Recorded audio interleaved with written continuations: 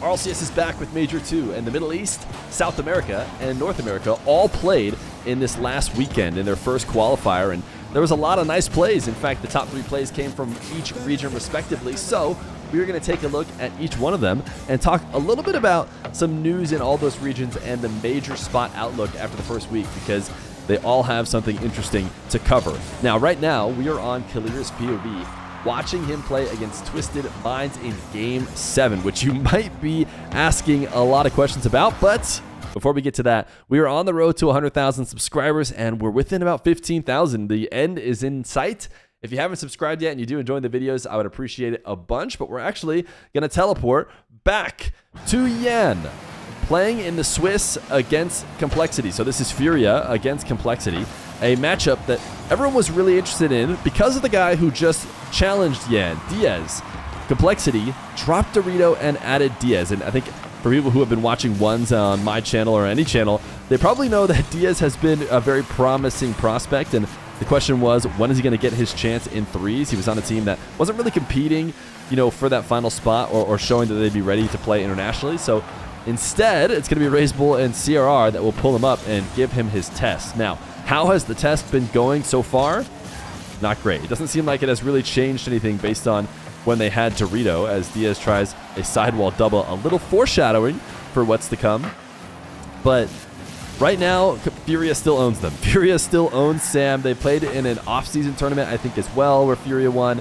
This is the 2-0 round of the Swiss. Feer ends up winning 3-0. And then what's even the bigger worry for Complexity is that in their semifinal against Team Secret, which is KV1, Brad, Mata, those guys, they were not able to take them down and make the grand final. And getting into the grand final is everything here in South America because there's only 2 spots. Feer, of course, won like they always do, but Diaz, the experiment, is currently in trouble, and Diaz is actually going to be the one who launches this ball into Yan for the sidewall double and the 4th securing goal for this sweep. But I wanted to show a couple different perspectives here, as this was a very nice shot.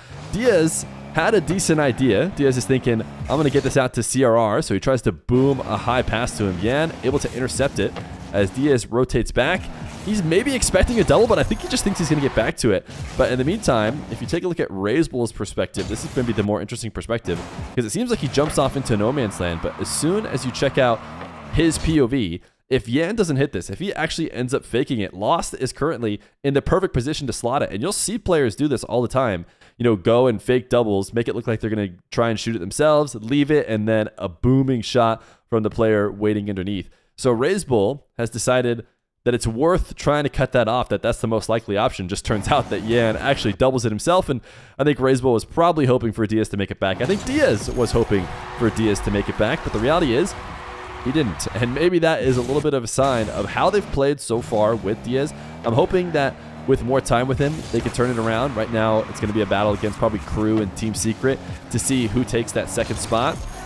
But it might unfortunately be a theme of this major, is teams making changes to try and get better and maybe not getting better. But for now, we are going to jump over to a team that is doing better, which is LJ with SSG.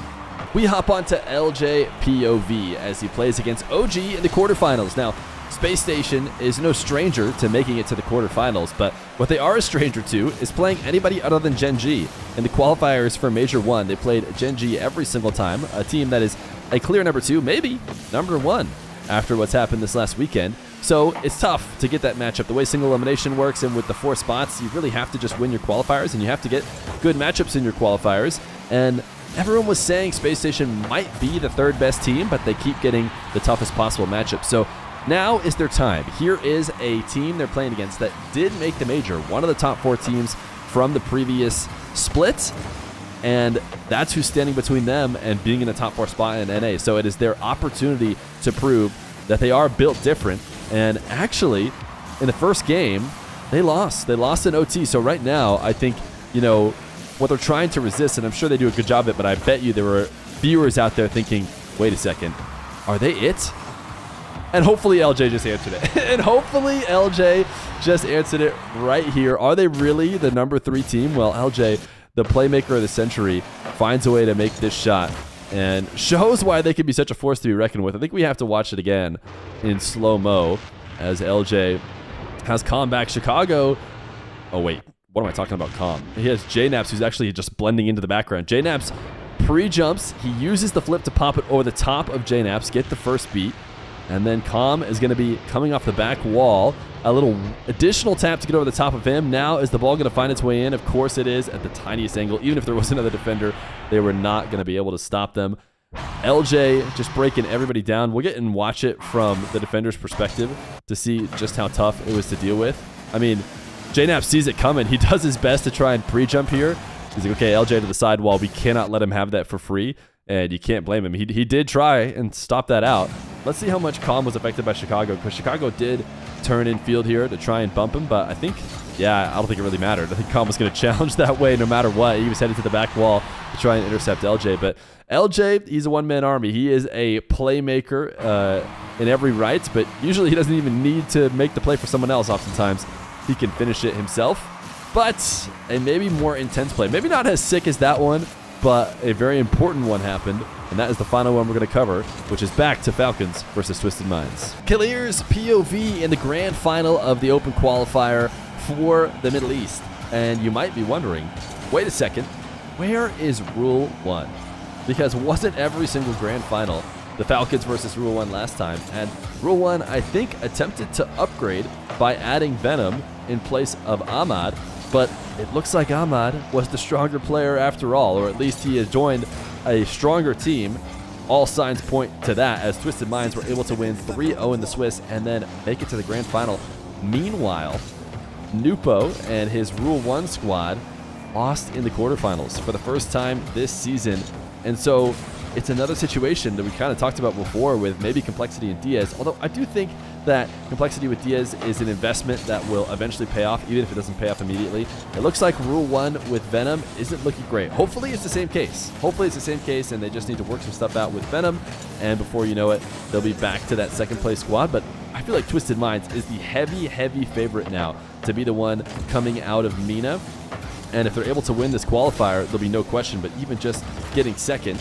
Now, I don't know if you guys know the results or not, but you probably know the fact that we're watching Killers' POV that Twisted Minds actually did not pull off the win, but they brought the champs all the way to Game 7, something that absolutely no one else was able to do, and Killers made it so that with 4 seconds left to go, his team got the only goal of the game. We've seen in and out of the net saves, but have you seen an in and out of the net bump? You see SMW and Ahmad both up to try and make a play, but Killers in and out of the net slams SMW perfectly. Ahmad, who was probably pulling off the ball anyways because he saw a teammate, is now unable to save TRK's follow through, and that does end up being the only goal of the game and a tournament winning play by Killers. And that's the thing about the Falcons is oftentimes, even when they were all the way back to, you know, their original Sandrock Gaming / Falcons squad, it always seemed like they might lose, but they just never do. And this is maybe as close as it's been in a while,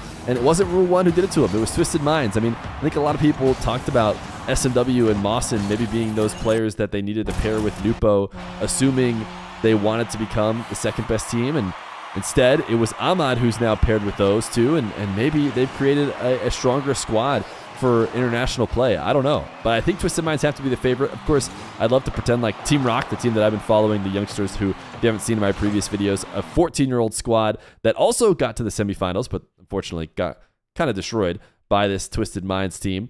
You know, I'd love to say that they're next up, but it doesn't seem like really any team after the first qualifier can mess with either Falcons or Twisted Minds. Will there be a battle now for qualifiers, or will it just be Falcons continuing to roll through?